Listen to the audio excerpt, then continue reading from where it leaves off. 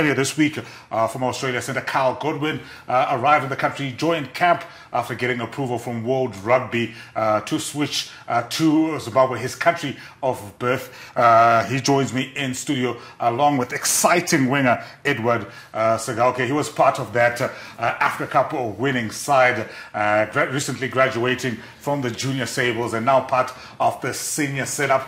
Kyle, Edward, good morning, and thank you for joining us this morning. Good morning. Thanks for having us. I hope I didn't disrupt your training programs or anything. No, not going to get in trouble with the coach? Just Eddie's sleeping. He's usually only up at about 9 o'clock. Oh, so this is still, you're still busy. Pretty early for me. Okay, Kyle, I'll start with you. First of all, I think it's been, what, more than 20 years since you've been in Zim? You were born here in Harare, but, you know, spent most of your time in Australia. You flew on Tuesday, Wednesday, was it?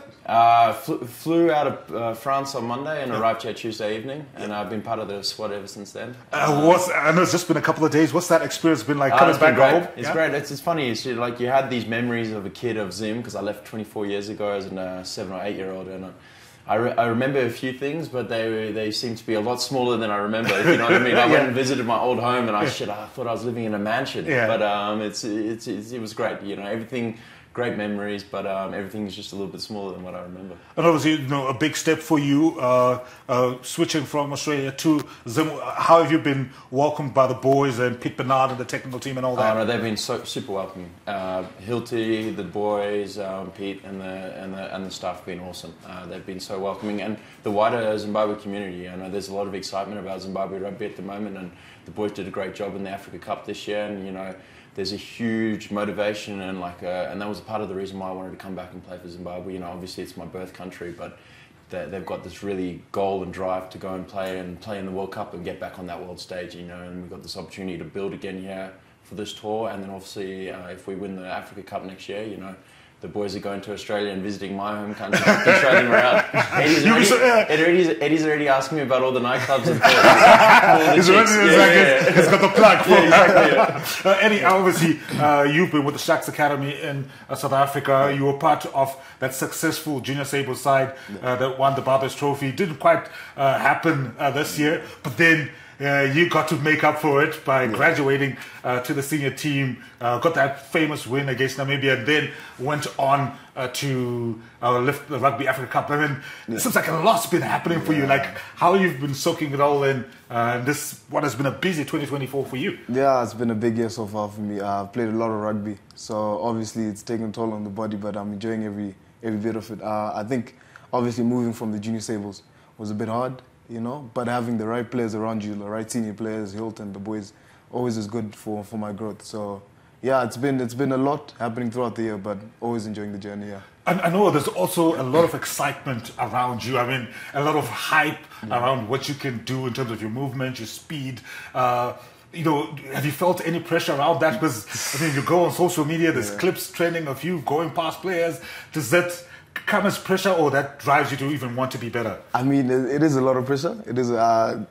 Always like to remind everyone I'm still just a normal boy, but yeah, it helps me. It helps me to keep going. Obviously, knowing there's like a lot of hype around me and a big following, it always helps me to keep going and to always make sure that I perform. Yeah.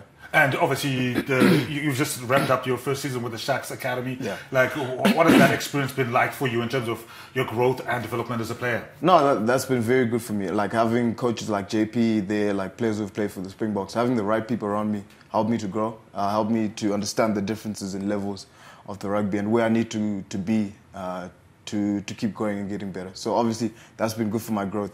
Has gotten difficult at times, but that's where I felt like I've learned the most and managed to grow. Yeah. All right, Kyle, you obviously, you've had a few days to interact with the boys. Before we even talk about that interaction and what it's been like in camp, you know, from the outside looking in as somebody obviously who was rooted here in Zimbabwe but had the privilege to play Super Rugby in Australia, I think more than 100 caps that you had with Western Force and the different outfits there, then going to France. What has been your assessment of where Zimbabwe rugby has been, especially over the last couple of years?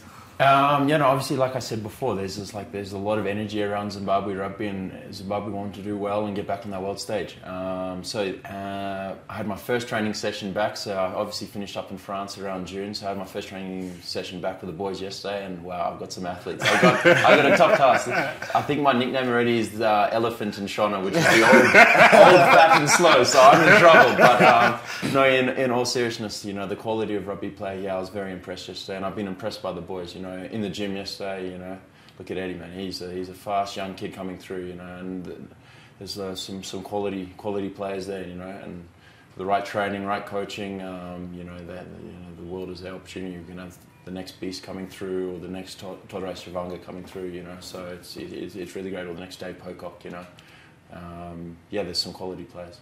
And I want to speak about, obviously, you've been playing Super Rugby for over a decade, then went to France, you were capped by Australia, but I want to talk about the conversations that happened where you were convinced to then say, you know what, you can come home, you can be part of the Sables setup, and you can be part of this journey to try and make it to the World Cup. When did those conversations start, and who are some of the key figures to convince you to say, you know what, Kyle, I know you're enjoying life in France, you want to go back to Perth and whatever, but when did this conversation start primarily, and what was it that got you to say, you know what, let me go and be part of the Sables? Yeah, it's been a kind of few years in the making. It actually, funny enough, it started as a conversation when myself, Ian Pryor, and David Pocock were still playing in Australia. We actually spoke. It was like, one day we want to go back and play for Zim. Obviously Poe, like I said last night on one of the shows, that he's very busy with politics at the moment, and he's a bit in the dollar. But he makes you look young. Yeah, exactly. I look like a young buck compared to him. But Ian and I, we spoke about it, and we said, well, that was one of our goals, and it's to play international rugby and be a part of something. It's my African origins, my Zimbabwe origins. They mean a lot to me, and to come back and play for the team, and do everything that I possibly can. I had like you said, the privilege of playing in Australia, playing in Ireland, playing in France. Got exposed to so many different ways of rugby, got exposed to so many different coaches. So I've just had to be able to, the privilege of learning so much about the game, and I would love to come back, and the old elephant would like to pass on a bit of wisdom to the young bucks. No, elephants, they've got a long memory. Yeah, they've got a good memory. Yes. They're not a dumb animal, so watch out for the elephant. And I want to talk about Ian, because Ian, you said you guys played together. This was at the Western Force, right? Yes, correct, yeah. And obviously he was part of the Sables earlier this year when they went to the Africa Cup. In terms of his influence after now, he came back and played with the Sables. Did you have any conversations with him in terms of the reality? Because it's a different thing to dream about, to be sitting in Perth and talking about coming back home, and then have somebody who's actually come back and then had that experience. Maybe talk us through that as well. Oh yeah, definitely. Ian and I were talking about it before. I was touch and goes also with joining the boys for the African Cup. Obviously I couldn't work. I was getting married and I had to work. Congratulations! Happy wife, happy life, they say. So I had a few other priorities at the time, but Ian said he absolutely loved it. Loved being a part of the group. And I've experienced it for the last few days, and it's a great group of boys. They're good fun. They already know where all the pranksters are. I've got to watch out. Eddie's rooming with Brandon and Brandon. One Brandon's extremely quiet. The other Brandon is the So it's fun times again. Great fun. So Eddie, I remember, I think, one of my memories from that Rugby Africa Cup, I think there was a crossfield kick from Ian, and you sort of dashed into the try box, and you got there, and you managed to get a try for the Sables. I mean, having players of that caliber who've played at the highest level, you still, making your way from junior rugby into the academy sides, having the likes of Ian come in, especially at that Rugby Africa Cup. What was that like for you, especially as a fellow, a back, having someone with that experience? No, I think that added to my cup a lot, because as a young player, you sort of want the freedom to express yourself, but you want to keep yourself in your shell. But they always reminded me to just do what I can and get out of my shell, do exactly what I always do. I think Ian, Mafura, Hilton, they always help to remind me, keep talking, stay in the game, and just do what you're here for a reason, to do exactly that. So having Ian there, even more experience, he always talked, he was always in my ear. So even that cross kick, you told me the week before you could have called it. So I had to call it the next week, but he was going to be on me. So yeah, having that experience there for me, I think it really helps me a lot in the setup right now, yeah. Oh, and obviously you've had now a few days to interact and work with the elephant. Kyle coming through. I'm sure growing up and having gone through the system of rugby, you would have watched him, you know, playing Super Rugby and, you know, making a name for himself. What has it been like, you know, to actually interact with them? Maybe just realize that it's a regular guy like you, is a fellow Zimbo. And, you know, what are some of the things that you're hoping to learn from him as he becomes part of the setup? There's always a lot to learn. Like yesterday, I'm trying to teach him something. I was trying to teach him new handshake. But I think having the experience at centre when I'm at wing is very good for me because he gets to talk to me. He's always in my ear. So even yesterday at practice, we're like on the same team for like the scrimmages. So it's always good to have someone of his caliber, understanding that he's been, you know, at the levels that I want to get to. And it's always good to have him in my ear and keep talking to me. So I think that will help me a lot now. Yeah. All right. Most people will remember you from Super Rugby. We haven't seen you in a couple of years when you've been in France and all that. But in terms of maybe for viewers, what do you think, you know, besides the wisdom, like on the field of play, what do you think you can still bring to the Sables? Yeah, for me, like a lot of my game is like I'm a talking, distributing kind of centre. So I want to make sure, like I think Ian provided a lot of that conversation and communication. So, you know, just a bit of an older wise head on the field, and hopefully I still have the legs to make a few tackle breaks as well. But we've got some big, powerful centres, so I've got my work cut out for me. But no, I just want to bring a bit of a calming influence on the boys, and you know, just to provide a bit of direction around the field in attack and in defence, and just be that voice. And yeah, no. So, like I said, a bit of that and a few passes, a few carries and a few tackles and make sure I don't miss my tackles or Pete will be up for me. Coach Pete will be on me, so I just got to make sure I make all my tackles. And how's that experience working under Coach Pete and the technical team as well? No, they've been excellent. We've been very impressed with them. We had an initial defence meeting and I was all over it. We're very excited about the way that Kenna wants the team to defend, and then Pete's been excellent as well. He's welcomed me in and he's been great with providing me with the information that I need to how the Sables want to play and the core DNA of the team, and a lot of it revolves around getting it to our powerful players, the likes of Eddie on the wing, and letting them do their thing and do their natural speed and skill on the edge and scoring some tries. And obviously there's that tour of the UAE and South Korea coming up. That's part of a larger plan for us to try and qualify for the 2027 World Cup in Australia, a place you're very familiar with. Yeah. But I think it's been more than 3 decades, almost 30 years since we've been to a World Cup. How important is it? I mean, you talked about those conversations you had with Pocock and Pryor. How important is it, do you think, for Zimbabwe and maybe the young players as well, to stay motivated for us to be able to go to the World Cup and play at that level? And what do you think we need to do to get there? Well, I think we've already got the right people in the place to do that. You know, we've got a great coaching staff. We've got a lot of people who are interested in Zimbabwe rugby, and a lot of people doing great things for Zimbabwe rugby. The way the coaches have approached this, you know, we did great at the Africa Cup. We're building more momentum now with this NVS series. Like not many other African teams will be doing that at the moment. So this builds another momentum, building more cohesion amongst the team, and then that just provides us again like more cohesion, growing our game. So hopefully, come next year at the Africa Cup, you know, we're a better team than we were that we won it when they won it. So, you know, I think the way Zim is going about rugby at the moment is excellent, and they're doing all the right things. And you know, now it's up to the players on the field to make sure we get the job done. All right, Edward, obviously you're one of the younger players, and there's quite a few young and exciting players in that setup. You know, how important is it for you guys? You know, having the support and the experience of the Hiltons, the Kyles, the Ians, and all the different guys who've been part of that setup. Coach Pete Bernardi as well, in terms of then wanting to qualify for the World Cup. You know, what was the conversation like? Especially, I want to touch on that win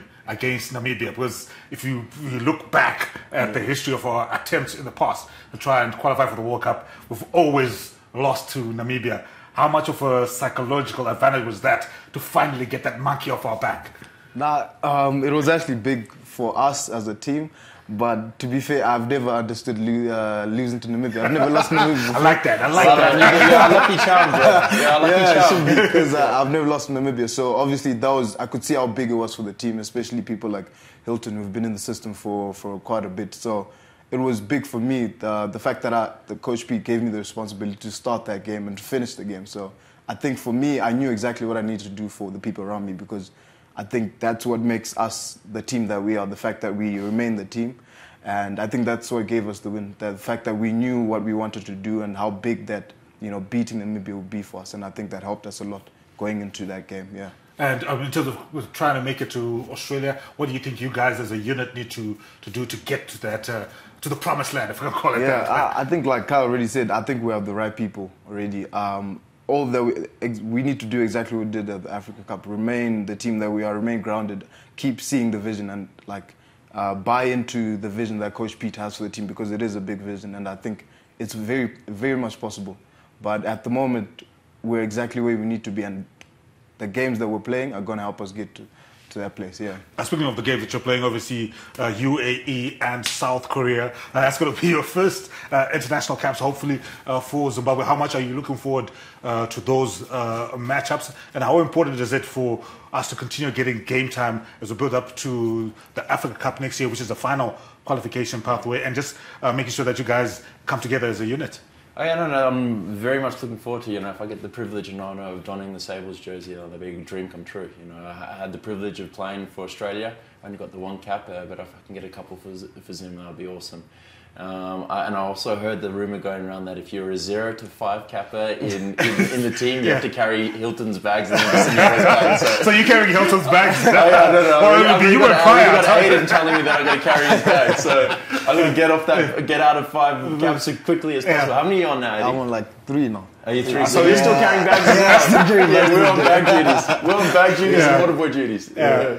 So, obviously, UAE, South Korea, how excited are you for that? And I want you to also maybe just touch on what you think you can contribute to the team, because I think over the last year, especially when you were graduating from the junior Sables to the senior team, there's been a lot of talk in terms of people's expectations. Everybody's saying so fast, we can't catch him. But as a player, what do you want to be remembered for? I know it's still early days, still building your future, but what do you think you can contribute to the Sables, and what do you want to be remembered for when you get to be an elephant like him? Yeah. Obviously, first things first, I'm very excited for the games coming up. I think it's a different challenge, and it's always good to take in the different challenges that come with donning the Sables jersey, like Kyle talked about. But I think for me as a player, a lot of people know me for my speed, and I appreciate that. But I feel like I bring a lot of energy to the team, and a lot of people that know me, I don't talk as much outside of the field, but I always try to shout as much as I can on the field. So I bring a lot of energy to the field, and the skills are there as well. Yeah, I can pass the ball. So there's a little more that I bring to the team. But currently I would like a lot of teams to know that I am fast. That I'm gonna try go around you. So obviously that's my strength, and I feel like as long as I stick to that, I can always keep getting better. Yeah. All right, Kyle, Eddie, before we let you go, maybe just a message to the Zimbabwe rugby fans. I know you guys will be in action tomorrow against the Junior Sables in a sort of like a warm-up game, but just beyond that, in terms of what kind of support you guys want from rugby lovers in this country and everybody who's invested in the game and who loves this country. Yeah, just from me, my only experiences, I've arrived here 2 days ago, and I've just, like I said before, there's just been an unbelievable welcoming from the Zimbabwe community and the Zimbabwe rugby community. So the support's there, and I want to continue for that. So hopefully we can do the job on the field for the supporters now, but they just got to continue what they're doing there. They've been unbelievably supportive, super welcoming. So from my personal stance, they've been amazing, and now it's just up for us boys to get the job done, and hopefully they can have something more to cheer about in a few beers after the game. Yeah, absolutely fantastic. And you, Eddie, a message to the fans? I think for as long as I've been in the Zim Sables setup, or even the Junior Sables setup, the fans have been amazing from the beginning. So I think the family that we have as the Zim rugby community is incredible. So I think that's exactly what we need for the game coming up, for the games to come, and the journey to the World Cup. So I think the fans have been amazing. I can't thank them enough. And hopefully they rally behind us as we go on this journey. Yeah. All right, Kyle, Eddie, thank you very much for joining us Thanks on Morning Rush. Hope you guys can go back to the captain's run later today. All right, that's it. Correct, it's on today, and then the preparations for UAE, South Korea, Rugby Africa Cup. We'll be looking forward to backing and supporting you guys, and hopefully we will make it to Australia in 2027. So Konapo Ipapo ba ZTN Prime, DSTV channel 294, the place to be.